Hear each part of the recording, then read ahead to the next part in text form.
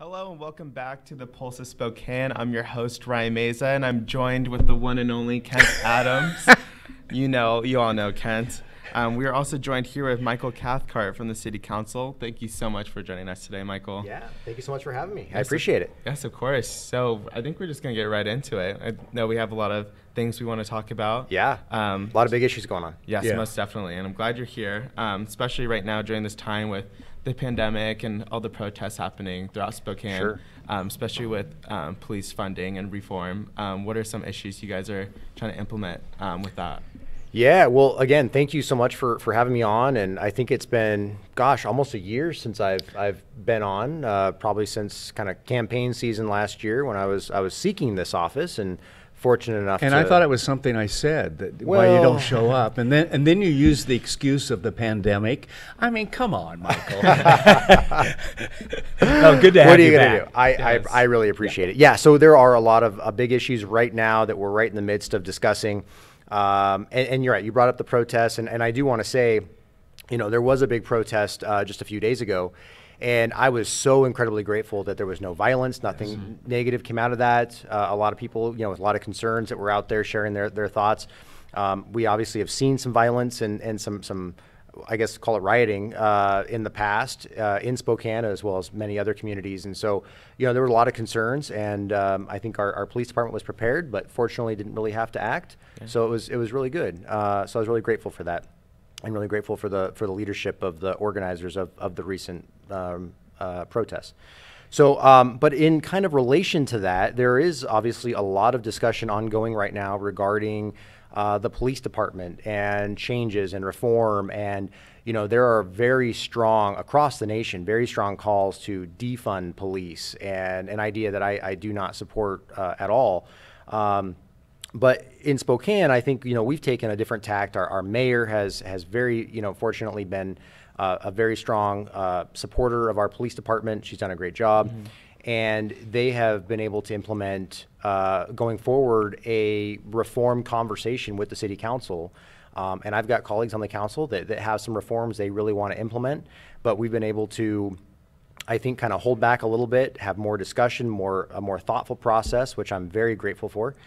And there is at present a list of, and I can't officially release this isn't mine to release, but there are about 29 proposed reforms at this point in time, and there could be a couple more, a couple less when this final document is done, and it may be released anytime in the next week or two to the public to take a look at. And it includes a number of things that have been in the public eye we've talked about, such as regulating the use of canines for policing, eliminating things like tear gas and rubber bullets in the case of community policing, in like a riot type situation.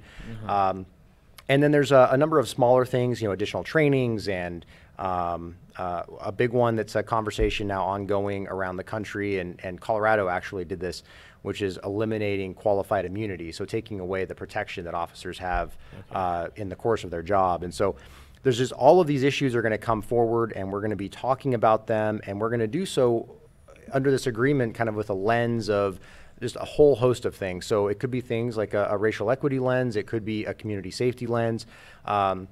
One that I thought was missing from an original draft of this that I've been told is going to be added after I've pushed for it is to add the consideration for victims and what impacts victims face in criminal justice and law enforcement and policing. So I think that's really important. I'm very grateful that both the council president and the mayor have seen fit to include that consideration in a new draft that will be coming out of this document. But as we look at these issues, I have said over and over again, I want a lot of discussion, I want a lot of knowledge, and I want to talk to the folks that are on the front lines doing these jobs every day. And so kind of through this, I have gone out and had the opportunity to speak to our police leadership twice. And I've been told that no other council member, frankly, in the history of the council has ever gone out and spoken to police leadership. Wow. And so I was very eternally grateful to Chief Meidel, who allowed me that opportunity twice to come out and do so. I asked a number of these questions about reforms and got feedback directly from those officers. I've also done 4 ride-alongs in the last, I think, 8 weeks probably now. I've got 2 more coming up in the next month that I'm going to do. And one of those was with a canine unit, Officer Buckman and his dog Trace. And that was a really great experience. He is so knowledgeable, and that is such a wonderful dog. Yeah, Trace is amazing. Oh yeah, have you had the opportunity? I have, yes. Okay, yeah. So Great story too. Absolutely, yeah. So I had a wonderful time going out with them, and I try to do full shifts when I can because I want to experience what they experience. I'm not interested in cutting it short. If they're going to be out for 10 hours, I'd be out for 10 hours. I want to have that full experience, and so. I've done a downtown, I've done a couple South Hill shifts, North Side. I mean, I'm just trying to experience, the whole thing. And I've got a couple more ride-alongs coming up with actually newer, younger officers because I want their perspectives. They don't have all the history or maybe baggage. And so I want to see what they see and how they feel about things. And I'll tell you one thing that came to my attention after riding with a younger officer is the idea of just the impacts on your psychology of being out there. And not all officers, make it a routine basis to go see a therapist and talk about the issues that they experience. But some of the younger officers do, and it's not something they see as beneath them. And so I think that was a really eye-opening thing to me and something we should be talking about as part of this process. So I've just been very diligent, I think, in trying to get all the facts. I went and saw a canine demonstration. I saw the lateral neck restraint demonstration. I went out and experienced their Virtra, which is a virtual simulator. A little aged now. We're trying to upgrade it to a new system. But, there's just all these things that I think you have to do to make, really good decisions regarding policing, as well as taking into mind what the community wants and their needs. And I'll tell you, I went out last year and I knocked on 8,000 doors as I campaigned for this office, and I spoke to a lot of people, not one person in all that. And I was knocking on doors of all sides of the political fence. Not one person told me they wanted to defund police, eliminate police, disband police. That conversation never once came up. There were certainly people that wanted more oversight, and I am very strongly committed to more oversight in policing. I think that is really, really critical thing that we have to do. And I think it solves a lot of the issues that many folks in the community want to try to solve with 29 different reforms. And I think we can solve quite a few of them with more oversight, which is why I'm deeply committed to that. But the thing that they all said to me, or I would say the vast majority said to me, was they wanted to feel safer in their neighborhoods. Yes. And so I think one thing that's still missing from this that I'm still pushing for is to include real people and neighborhoods in this process of discussion. I think we need to hear their points of view and find out what they think. And I think if we can make our neighborhoods safer, we can be quicker to address crime houses and drug houses, which, believe me, are prevalent in our community, sadly enough. I think we're going to make for a safer community. And frankly, I think everybody is going to find just a much, improved situation for our Spokane community if we do that. I'm concerned because a lot of this negative and the discussion about defunding and changing almost over to a social welfare system, that kind of thing, that's coming from some protesters, rioters, and from the majority of the city council.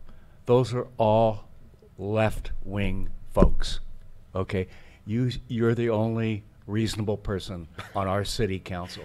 And I say that honestly, and there would be thousands that would line up behind me, you know that. Where's this all coming from? Because it isn't that bad out there. Our police are not killing people, especially in Spokane. Yes, once in a while. I'll tell you, because I've talked to and I know a lot, and you know a lot of policemen, the sheriff and police chief and so forth. Yes, there are a few bad apples. There are in any profession. Absolutely. Okay? And the first people that don't like that are those in the profession. And they're the ones that scream the loudest. They want to root it out. They want to, absolutely. Yeah. And mistakes happen, okay? I get that. But when you see, where's been all the attention across the country? We're moving out of Spokane now to across the country in terms of the police that are getting shot in the head. You know what I mean? I think we're overdoing it. I'm not talking about you. I'm talking about the rest of the council, because what they want to do is social justice and all of that, not deal with the real issues. Because some of the things that you were talking about, and you didn't go over, I know most of them, But I'm really concerned out there that we've got a very left wing, and I wanted to sit in on this because I could say this, and he can be nice, but I can say this because we had an opportunity last fall. We elected one conservative, right-thinking person, but the rest of the council are bozos. I'm sorry, and I'll stand by that. Well, let me say a couple things just to address your concerns.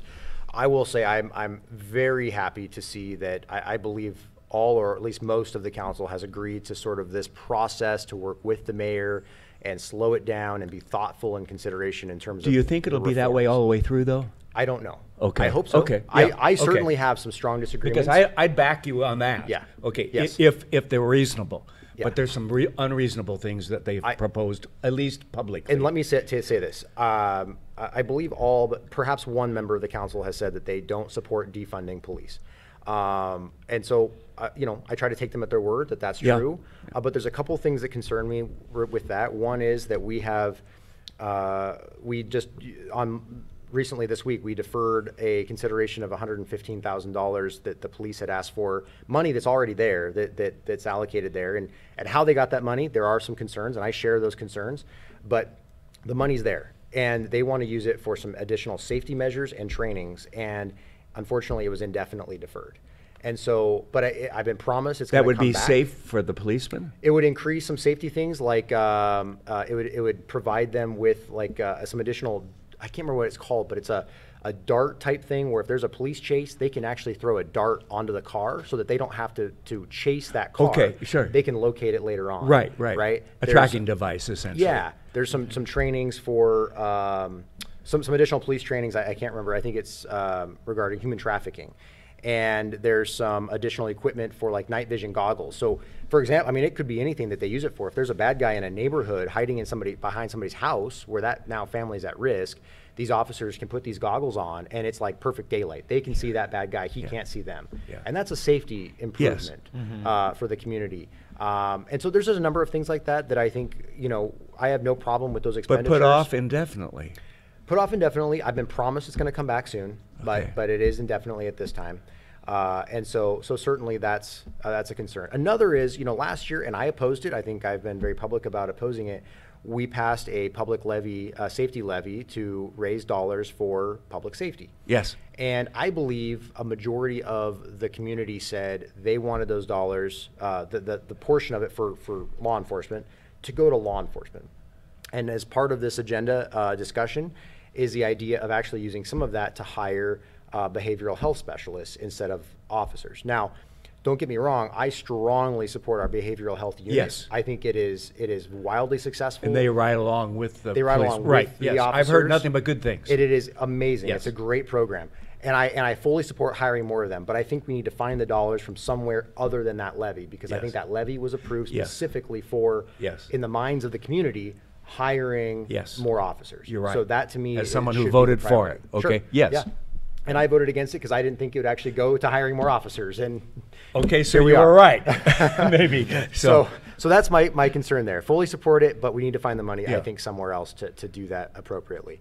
And so, I think that as far as where it's coming from, there are certainly some activists who have done a really good job of organizing and communicating with the council, the administration, the community at large, that they want to take money away from policing and use it somewhere else. Yes. And I don't agree with that. Yeah. I think, if we want to use money somewhere else, we need to find the money somewhere else to do that, not take it away from policing, which frankly, I believe we already have about 50 fewer officers at least that we need. And my big priority is neighborhood policing. I want to get to a neighborhood policing model where we can have officers on the street engaging our community members, directly, seeing things that are maybe out of place.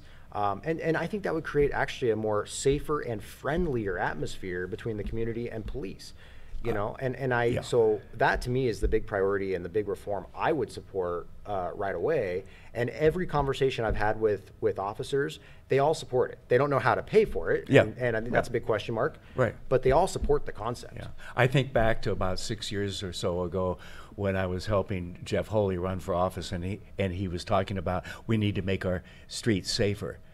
Yes, that's police language. we need to make our neighborhoods safer, because I live in a neighborhood. My wife and son live in a neighborhood. My grandkids and my kids live in their neighborhoods. Right. Yes, we want the streets safe. We don't want people going drunk driving and all that, and I get that, but we want our neighborhoods safe. And that's what it comes down to. When I hear from people, and I believe me, I hear it, that they won't even let their kids play in the front yard anymore, that to me is like, okay, let's do something different. Let's do absolutely, absolutely. So that's a concern. Absolutely. I know, even just like your comment with the bad apples and everything. Yes, there are definitely some bad apples out there, and that's why we need the oversight. Well, you have them at GU. Some professors you probably had it in high school. We all have experienced those, and you know who they are. But sometimes it's tough to get them out of there and so forth. And there are union issues too that are an obstacle, that get in the way. And, and so but no, you're right. We need to find ways to improve things on the personnel side. Yeah, even like with the night vision goggles, you're saying like that can definitely help safety reasons with just not like maybe getting the right person instead of the wrong person in like a certain situation during the nighttime. And my thing is with police officers, once they put on that uniform, they're already given a stereotype. But once they take off that badge and everything, they're a dad, they're a mother, they're a sister, they're a brother. Good point. It's definitely just a situation that, yes, I do agree that there is some social justice and some education that needs to be involved. Maybe that money could be used for is education and learning more about different cultures and diversity and inclusion in areas like that. I think that's what most of these protests are doing. It's just giving people knowledge and hearing other people's stories. I know I've seen Nadine and the chief of police out there listening to these stories once the riots started happening and started kind of becoming more peaceful. They were out there listening to these stories and wanting to hopefully implement those changes. So hopefully these 29 reforms can kind of implement, more safety reasons, just like with goggles or maybe detecting just like a GPS device, just to like keep the officers safer, but also being able to implement the other side. I know it's hard to keep everyone happy. Obviously, well, like you're not going to make everyone happy. And if you're trying to make everyone happy, you're going to fail across the board, right? Exactly. Fail everybody at that point. But that's really, right. That education piece of it and that inclusion and diversity. I will tell you, there are some reforms in here I absolutely support and I think are good. But I have said since day one that if we're going to do these reforms, we need to do it through this sort of a process. We need to have officers at the table. We need to have more of a community conversation, listen to our neighborhoods and individual citizenry. And so we can improve a lot of these things. And part of this process is to really just listen to the community. And that is, I think, a really important piece. And not to say it's going to move anybody off of the perch they're on right now. But what it might do is it might elicit some new ideas that are out of the box that will really improve things across the board that we haven't considered before. But we need to have those police folks, men and women, at the table. Absolutely. Having the discussion, because the person over here complaining may not know what it's really like out there. Apparently many of the city council don't know what it's like out there as well. I love that you're going out there.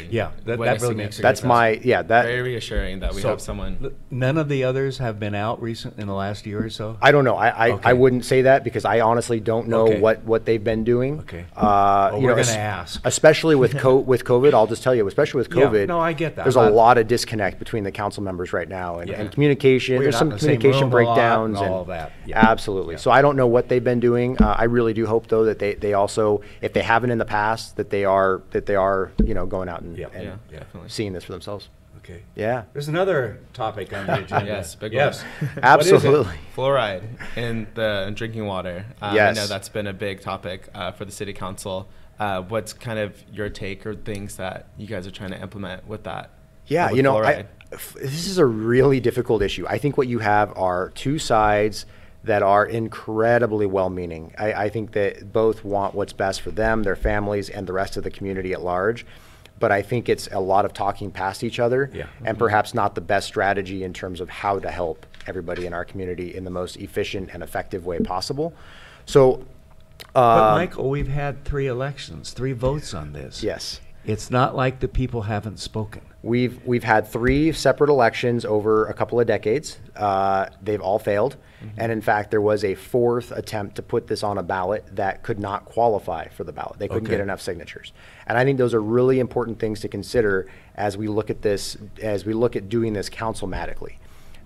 If in fact the will of the community, the will of the voters has changed, then we should be putting it before them to make this decision, make a case, and not make it for them. I firmly believe that. Yeah. In fact, of all things, I never thought in my life I would get a letter from Ralph Nader.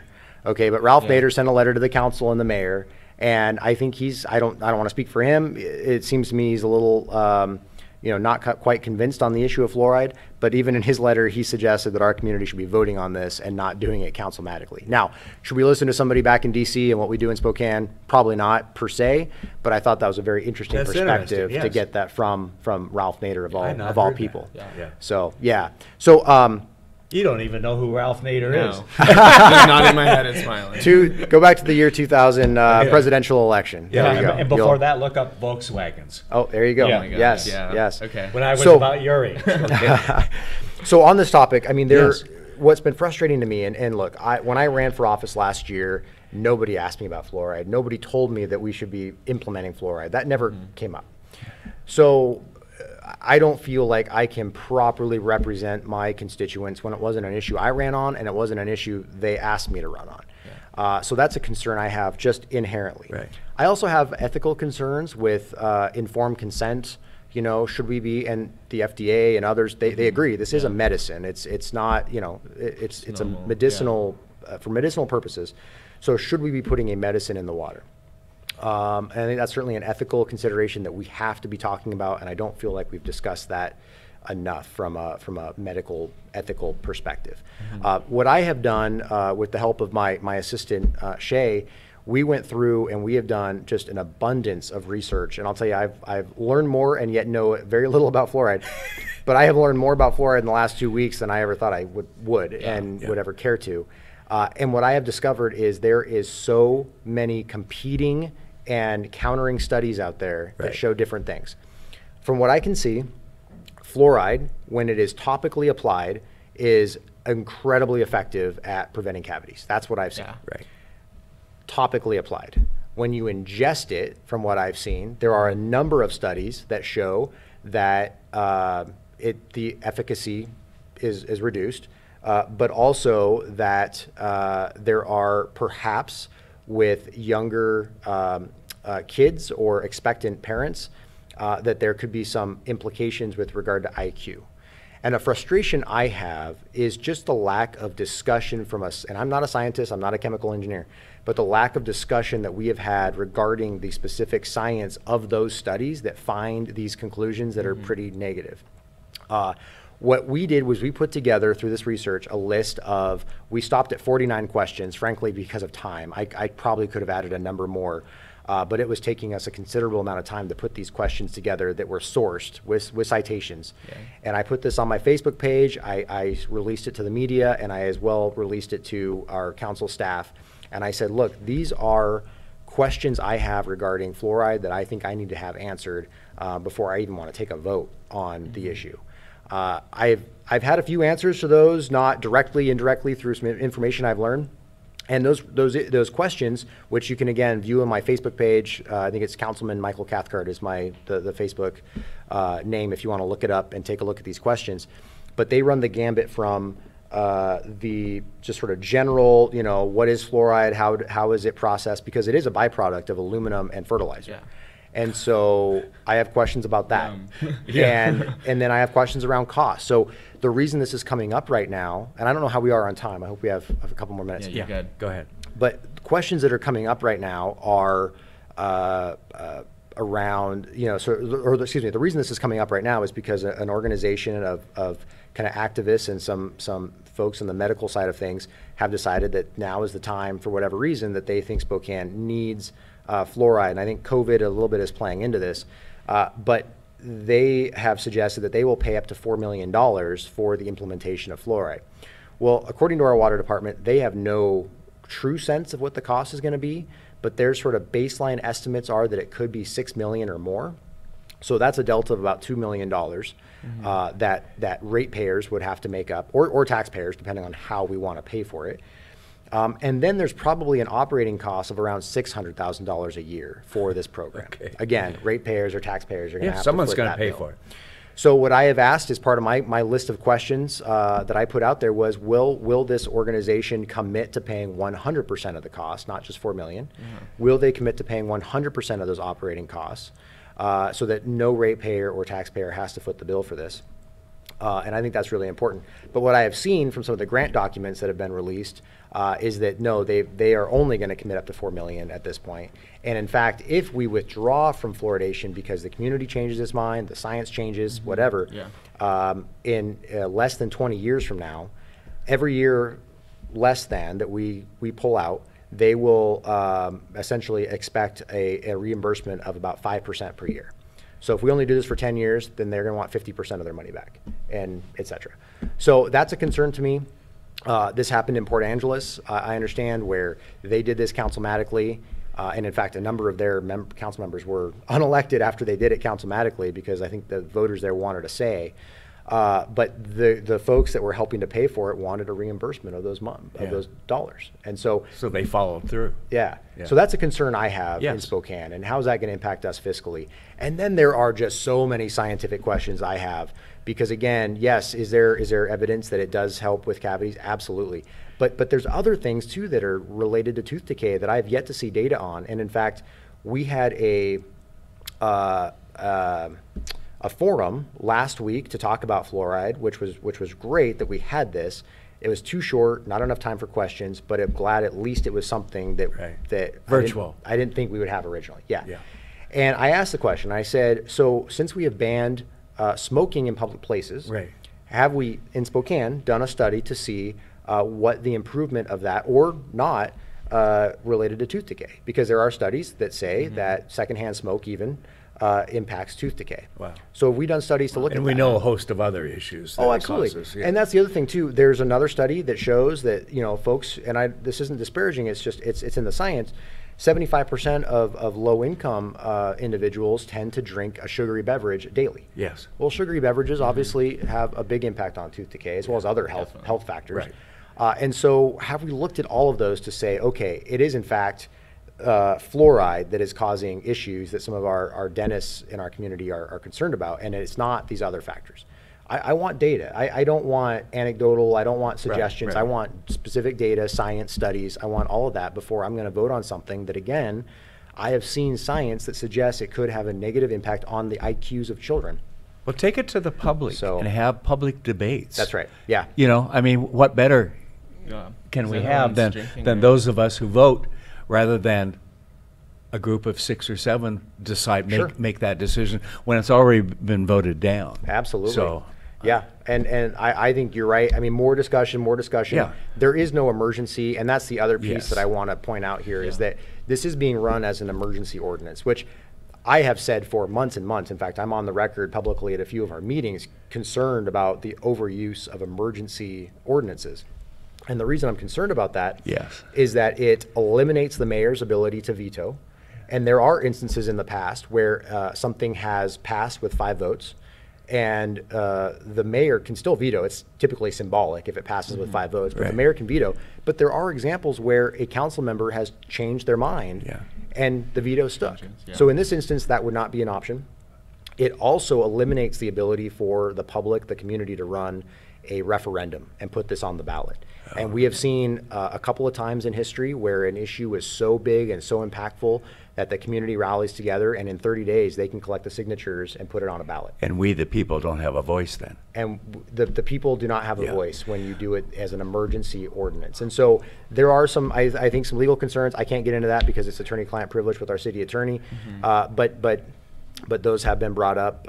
And so, you know, I just think we should do this with a better process, a more deliberative process, a more thoughtful process.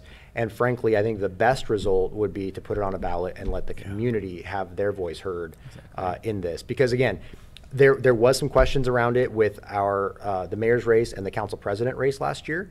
And then they're on the record. I think the mayor had said that she wasn't in favor. I think the council president last year, and this is in an Inland article recently, so I'm not putting words in his mouth, had said that he supported fluoride, but thought it should go to a ballot. And that was last year. So I think, you know. So what has changed for this urgency? Perhaps the grant money. But again, if you look at the grant documents I've seen, it shows that this grant is good until next year. Yeah. So there is no urgency and a need to vote for it on September 14th, which is the current planned date. We need to have you back to talk about that document that you won't share publicly, okay? I can't. I would love to. No. I am all about transparency, and transparency is my big deal. But that's I'm going to just become not public allowed in a few weeks. Yes. Okay. Yeah. We need to have you back then. I would you love can to. speak to all of that, Yeah. okay? And we'll spend a considerable amount of time doing that. That would be great. Yeah. I'd appreciate it. Yeah, thank you so much for joining us today, Michael. Absolutely. I really appreciate you and your intake. It's definitely nice to hear what's happening within our city. Yeah, anytime. Happy to come and talk. And So you're not going to wait another year. If you invite me, I'm here. You're invited 2 more anytime. weeks. Invite me every week, and I'm here every week. Okay, you'll. Well, all right. you heard it here first. Thank you so much. That's all the time we have here on the Pulse of Spokane. I'm your host, Ryan Meza. This is Kent Adams. Thank you so much.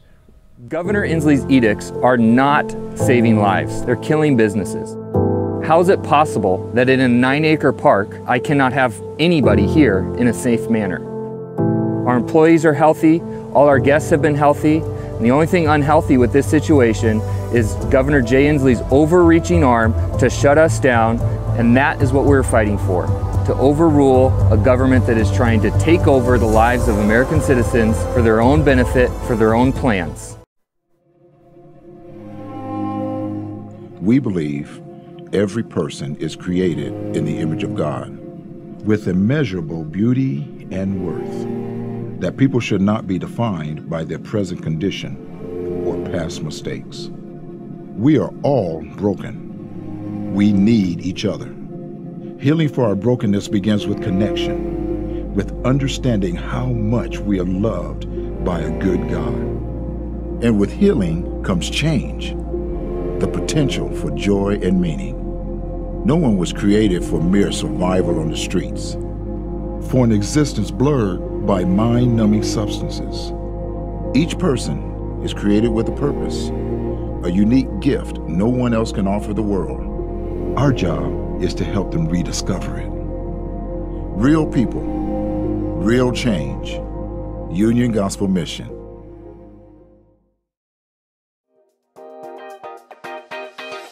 Thanks for watching. Ask the host a question, recommend a guest, or check out any of our other programs on Facebook, YouTube, Twitter, Apple Podcasts, Spotify, or SpokaneTalksMedia.com. Sponsored by Local 29 Firefighters Union, Well Dressed Walrus, and Homes for You.